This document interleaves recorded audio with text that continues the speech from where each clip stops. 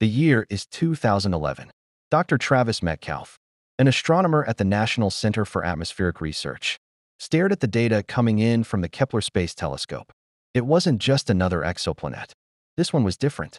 He'd been studying the dying star PSR, J1719-1438, a pulsar spinning hundreds of times a second, when he noticed something orbiting it.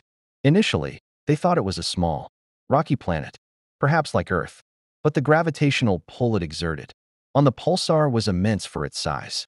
The calculations didn't add up. Then, Metcalfe's team started analyzing its density. It was so incredibly dense that it defied conventional planetary composition.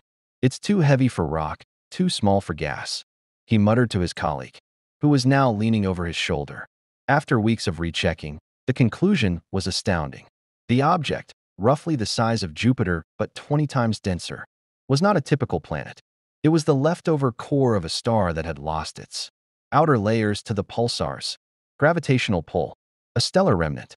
And given its incredible density and the original star's composition, it could only be one thing.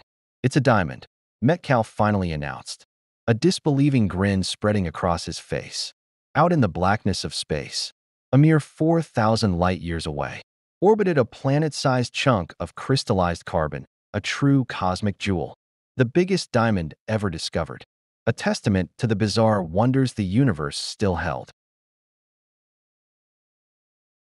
The biggest diamond ever discovered.